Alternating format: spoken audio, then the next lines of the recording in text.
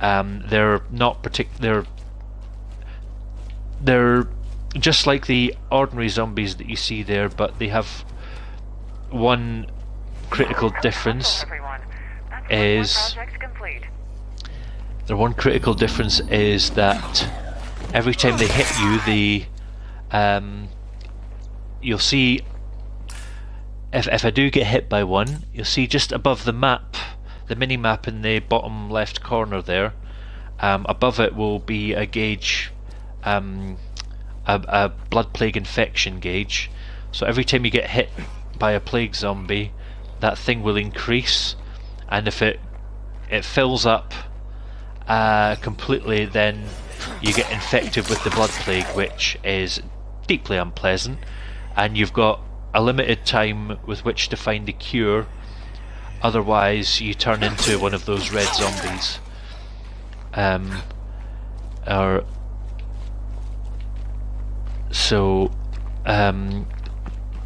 Because this next mission is going to require me to get a plague sample, and then that group will give you the recipe for the blood plague cure.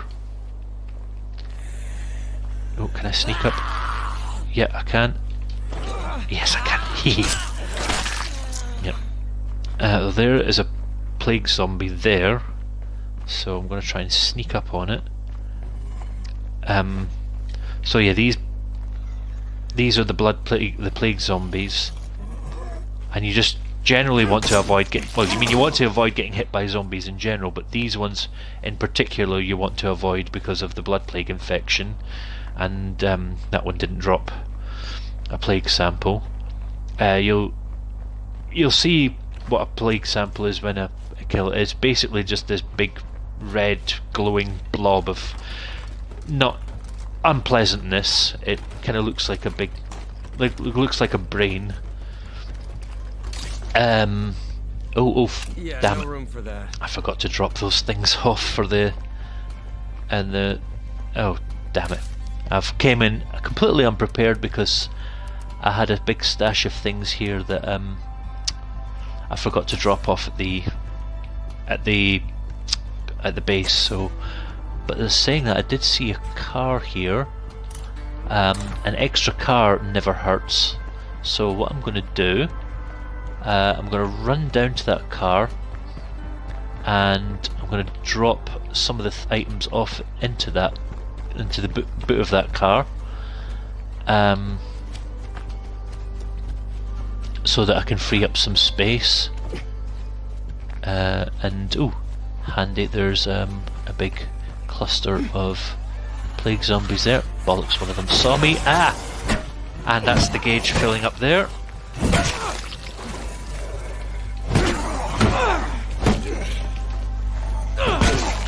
So yeah, that gauge above the map, that's the plague. That is the blood plague gauge. You basically want to avoid filling that up. Oh, there's an extra petri can. So I'm going to drop some of these things off. And because that's got a full tank, I'm going to claim that car.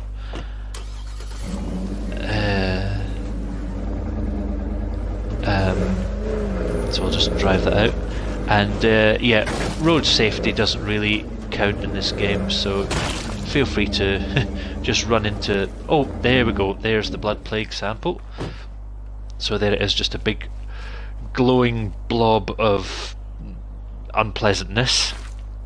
Not pleasant, but it does help in the game. So I'm gonna...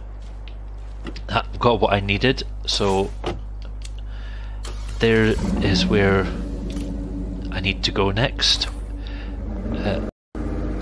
in order to complete this next mission, and it doesn't hurt to run over a few more zombies.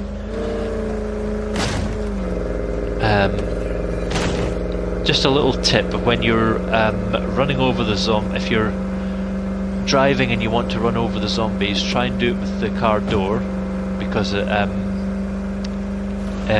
will do a little less damage to the car. Although, in saying that, doing it too much. If you do it too often, the car door will eventually fall off.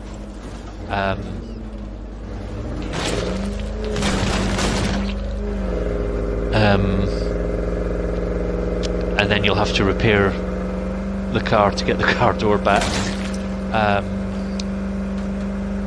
But in the meantime, and it's a small price to pay because running over hordes of zombies is incredibly satisfying. Oh, there's another car. Anyway, yeah, there's loads of cars dotted around, and they're always in completely random places. So here's where I've got to go. So I've got to look for someone. Oh, don't worry, I'm planning to. So look for a character called Lexi. I think this is her here. No, that's Brit. Lexi, here she is. Hey. She wants the plague sample. We'll remember it when it's our turn. So that's your first mission done. Now, blood plague if one of us gets infected. I'll let her talk. We're happy to share the recipe if you need it. Thanks. See you soon, I hope. So that's the first initial missions of the game done. After this, missions will just appear randomly, and while you're doing that, you're pretty much free to do whatever you want. Best thing to do, obviously, is just keep gathering supplies to keep your base topped up. Ones that you'll really want to keep topped up the most are food and meds, because, well, obviously, if you don't have food, you'll starve. And meds, just to keep everyone healthy. So I'm just going to drop all this stuff back off at base, and then we'll end this broadcast, and then I'll start another video where I'll just sort of free roam around this area and talk to you more about some of the other aspects of this game. Oh, there's a screamer. Oh, you do not... Shut up.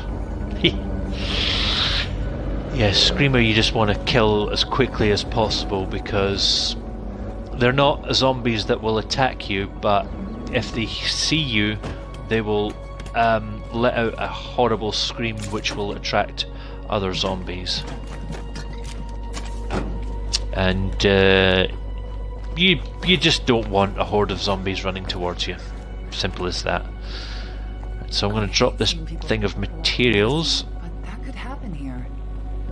And then that's the end of this bit. Thanks for watching this bit. I'm going to end this broadcast now, and then I'll start another one immediately after, where I'll just try and explain more of the things, more things with about this game, and then maybe see what comes up, because as I say, missions just randomly come up on this, and you kind of got free reign to do with them whatever you want. So I'll stop broadcast. Thanks for watching. Goodbye.